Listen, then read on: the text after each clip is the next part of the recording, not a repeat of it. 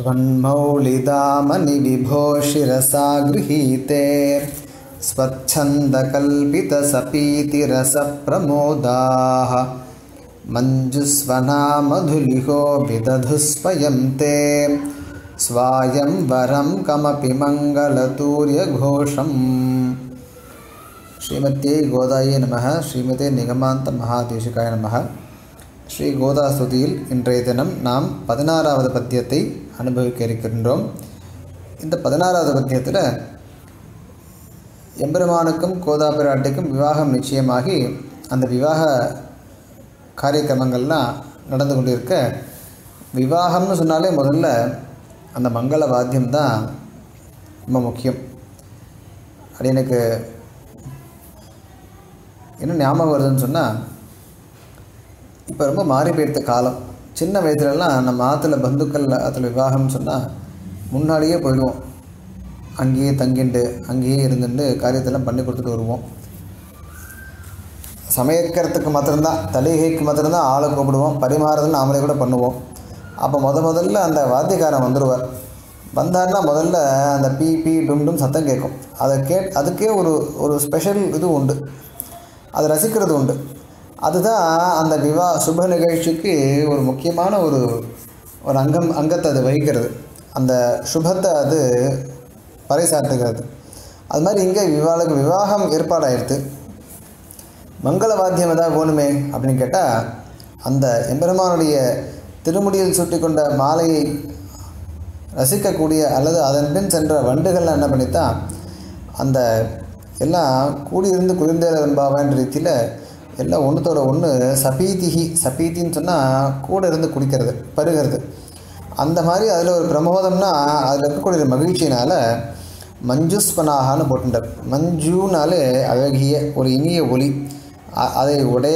அதை பெற்றிருந்த அந்த வண்டுகள் தாமாகவே ஒரு மங்கள தூரிய கோஷத்தை செய்தன அப்படின்னு சாதிக்கிறார் இந்த விவாகத்துக்கு அங்கமாக. அப்போ இந்த பத்தியத்தில் குறிப்பிட்டு சம்போதன பதம் இல்லை. விததுஹு இதுதான் இந்த தாத அடுத்தது சொல்கிறது கஷ்டம். ததாத்தி சொல்லிடலாம், ததுஹுலாம் கொஞ்சம் சொல்கிறது சிரமம். அதுவும் விததுஹு அப்படி சொல்லச்சு, இது தானியன்ற தாத்து, அதில் லிட்டில் அகாரம் ததௌ தததுஹு ததுஹு. லிட்டில் காரம் சொன்னால் ரிமோட் பாஸ்ட், செய்தன இறந்த காலம்தான் அது. அப்போ ததுஹுன்றது லிட்டில் காரத்தில் பன்மை. எவைகள் செய்தன அப்படின்னு கேட்டால் மது லிஹஹ விததுஹு. மது லிட் லிஹுனா அந்த பருகக்கூடிய அந்த காரியம். மதுவை பருகக்கூடியவைகள்னு அர்த்தம், அதாவது வண்டுகள். பிருங்காக நாங்கள் சாதித்தார். இங்கே மது லிஹன்றது பன்மை. வண்டுகள் விததுஹு செய்தன. எதை செய்தன? மங்கள தூரிய கோஷம் விததுஹு. மங்களமான அந்த வாத்தியத்தினுடைய ஒரு ஒளியை செய்தன. யாராவது பண்ண சொன்னாலா அப்படின்னு கேட்டால் இல்லை. ஸ்வயம் விததுஹு, தாமாகவே செய்தன. எப்படிப்பட்டதான கோஷம் அது? அதை கேட்கறதுக்கு எந்த மாதிரி இருந்ததுன்னு கேட்டால் கமப்பின்னு போட்டுட்டார். கமப்பின்னு சொன்னால் கிமப்பி கமப்பி கோப்பின்னு சொன்னால் விசித்திரமான அர்த்தம், விவரிக்க முடியாத வசத்தியான. அப்போ விசித்திரமான ஒரு மங்கள வாத்தியங்களுடைய ஒளியை தாமாகவே செய்தன. யாருக்காக? தே தவதே மதுலிகா தே ஸ்வயம்வரம் கமபி மங்கள தூரிய கோஷம் ஸ்வயம் விததுஹு. எப்படிப்பட்ட வண்டுகள்னு சொன்னால் மஞ்சுஸ்பனாகா, இனிமையான ஸ்பனம்னா ஒலி சப்தம். மஞ்சுஸ்பனாகா ஏஷாம் தேன்னு வச்சுக்கலாம். அப்போ இந்த இனிமையான ஒலியை உடையனவான அந்த வண்டுகள். இப்போ இவைகளுக்கு எப்படி இந்த வாத்தியம் வாசிக்கணும்னு ஒரு எண்ணம் தோணித்துன்னு கேட்டால், அப்போ பிரமோதாகா, மகிழ்ச்சி வந்துட்டுனால பிரமோதம்னா மகிழ்ச்சி. பிரமோதம் பேர் வச்சுக்கிறா. பிரமோதன மகிழ்ச்சி. பிரமோதாகான்றது மதுலிகாவுக்கு விசேஷனம். மகிழ்ச்சி வந்தாலே நமக்கு தெரியாமல் ஆட்டம் பாட்டம் தான். இவைகளுக்கு இப்போ இந்த மகிழ்ச்சி ஏற்பட்டதுன்னு கேட்டால் சபீதி ரச. சபீத்தினா ஒன்று கூடி பருகுவது, ரசம்னா அந்த சுவை. ஸோ சுவை ஏற்பட்ட உடனேவே ஒரு சந்தோஷமானது தாளம் இதன் மூலமாக வெளிப்படுறது.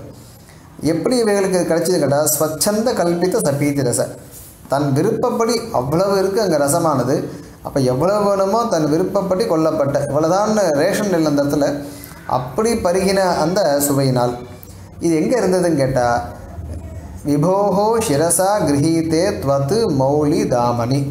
துவத்து மௌலி துவன் மௌலின்னு தக்காரத்துக்கு பிறகு மகாரம் வந்துட்டுனா தக்காரமானது நகாரம் ஆகிடும். தா ந ஆகிடும், இத்து இன்னாச்சு.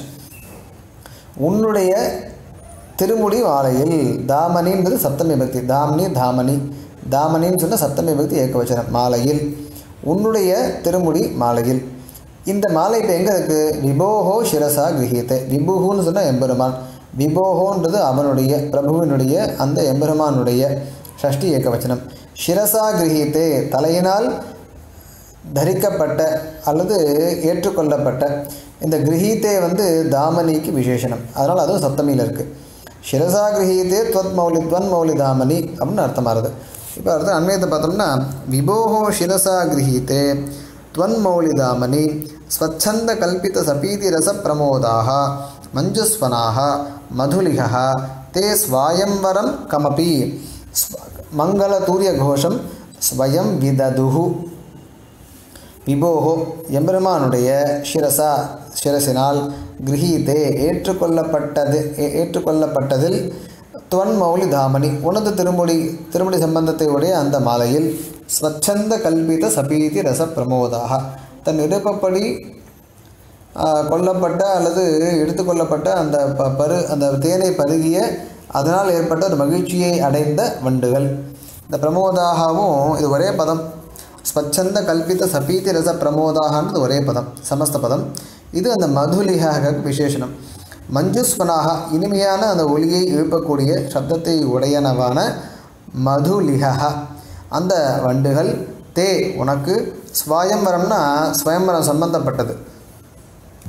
இப்போ ஸ்வயம்வரம் நடக்கிறது அல்லது விவாகம் நடக்கிறது, அதற்கு உரியதான ஸ்வயம்வரம் கமபி மங்கள தூரிய கோஷம் ஒரு விசித்திரமான அற்புதமான மங்கள வாத்தியங்களுடைய ஒலியை ஸ்வயம் விததுஹு தாமாகவே செய்தன அப்படின்னு சுவாமி தன்னுடைய கற்பனை திறனை கொண்டு எப்படி இந்த விவாகம் நடந்து கொண்டிருக்க அந்த விவாகத்துக்கு ஏற்ற மாதிரி மங்கள வாத்தியமானது ஏற்பட்டதுன்னு அழகாக சாதித்தார் இந்த 16வது பத்தியத்தில். நாளைய தினம் நாம் 17வது பத்தியத்தை அனுபவிப்போம். ஸ்ரீமத்தே கோதாயே நமஹ. ஸ்ரீமதே நிகமாந்த மகாதேசிகாய நமஹ.